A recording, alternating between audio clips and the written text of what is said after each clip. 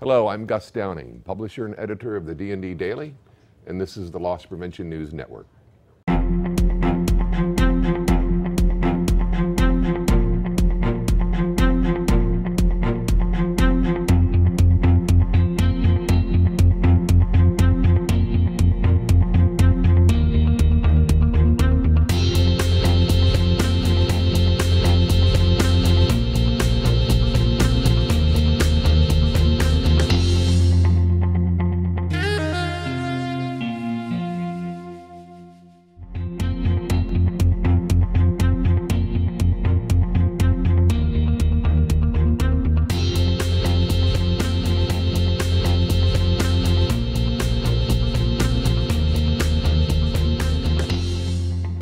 We're here today with Melissa Mitchell, Director of LP and Inventory Control, LifeWay Christian Stores, and Chair, NRF LP Awards and Recognition Committee.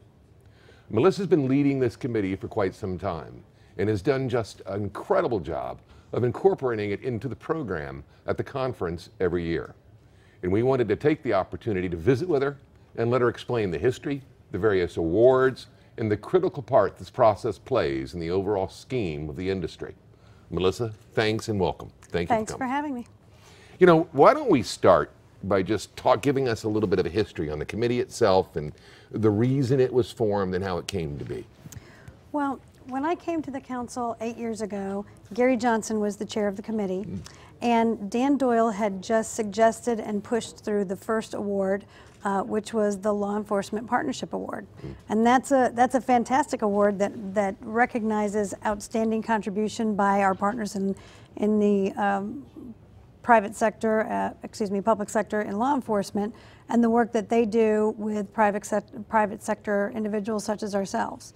The next year, I took the position as chair of that committee, and we were able to create a couple new awards. One award was the Loss Prevention Case of the Year, which is, it's a fantastic award because it gives us the opportunity to recognize what all of us either do or have done in our careers, which is work cases, and have somebody who's worked a fantastic case be recognized in front of all of their peers. Another award that we committed, or recognition program rather, I would say, is the Ring of Excellence. So the Ring of Excellence is our Lifetime Achievement Award. It's like the Baseball Hall of Fame for loss prevention.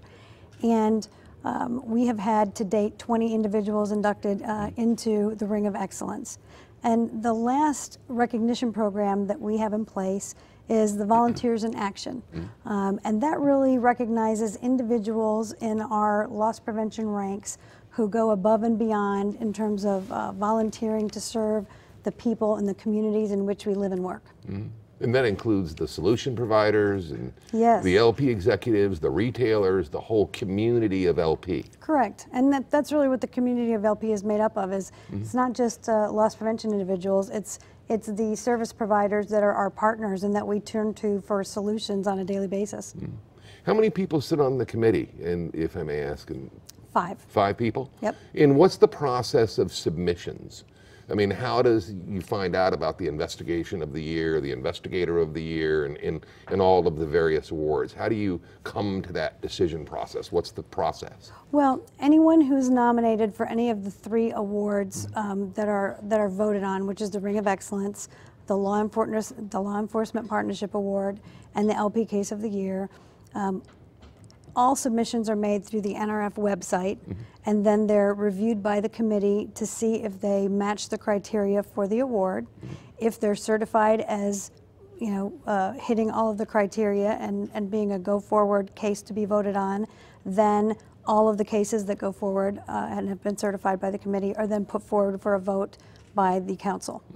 Volunteers in Action is just basically a matter of submitting individuals' volunteerism and the activities, again, through the NRF's website, and then we roll that into a presentation during the award ceremony. So it's also the retailers submitting that information to your committee. Correct. That's really the vehicle. Correct, and it's so critical that retailers do that. I mean, it's a fantastic way to acknowledge, police departments who have just done a fantastic job on a difficult case and filled in, you know, the gaps in resources that we as loss prevention individuals don't have. And it's a way to recognize, you know, just excellent performance in your ranks by loss prevention investigators who have had a fantastic case, and what a better place to be recognized than in front of all your peers. Can you share the recipients of the awards this year? We spent some time with Dan Doyle earlier for the Ring of Excellence, which is just one of the most gracious human beings I've ever worked with and known. Yes, he is. You know, who are some of the others? The loss prevention case of the year this year went to Barry Vaughn from the Gap. He's with Old Navy under Gap brands, and he had a fantastic case involving credit card fraud. And the winners for the Law Enforcement Partnership Award were FBI agent Vincenza from the FBI field office in Los Angeles, Agent Bojorquez from the FBI field office in Los Angeles, and Sergeant Thieker from the LA County Sheriff's Office. A very active group with the ORC organization, LAPD. And yes, yes, and so they worked a case together with a retailer and had great success. You know, each year you play a rather extensive video during the presentation here at the NRF. Can you talk to that and tell us about how you put it together, how the team puts it together, and what you try to include in that presentation? Well, the video has kind of changed this year. In years past, the video was put together actually in-house at LifeWay. And it really, the first year, it really started out being put together using Movie Maker at our kitchen table. And the voiceovers were my kids, who I dragged out of bed and said, read this and sound like you've just been through a hurricane, because I felt like we needed those voiceovers. Sure. And as the years have gone by, LifeWay stepped up and offered our services in terms of our video production teams. To kind of roll it more into a movie. And then this year, the NRF has graciously had a production crew that has taken the entire thing and really made it such a great video that I hope the rest of them are locked in the vault so that you can't tell that they were made at the Mitchell family table. We all start somewhere. Yeah, well, they need to be in a vault. And your efforts have been just incredible over the last few years. Thank you. So the whole industry owes you a thank you from that perspective. But individual achievement and individual work is just incredibly important, and recognizing it for an industry sets the standards and the role models for tomorrow. So and all the young executives out there need to be able to understand that, know that, and reference it, and look it up on the NRF's website. One last question for you. With the conversion or the rebranding of this conference to NRF Protect, what are your thoughts? What are your impressions? Where do you see that taking it? Well, you know, if you think about it, and I made mention of it today at the awards ceremony, someone years ago asked me to describe, it was at a seminar, describe what you do in 3 words or less. And what I said was, we fix things. And maybe I should have said we protect things, because frankly, it's almost one and the same. And what we do in loss prevention, I would submit that those of us who have been around a long time and have decided to make this a career, it's not that we are the way we are because we're in loss prevention. We're really in loss prevention because fixing things and protecting things is in our DNA. I would say that we're probably very similar when we're not at work as we are when we're at work. And so I think that, you know, to say protect and have that be the word that encapsulates everything that we do can be very accurate.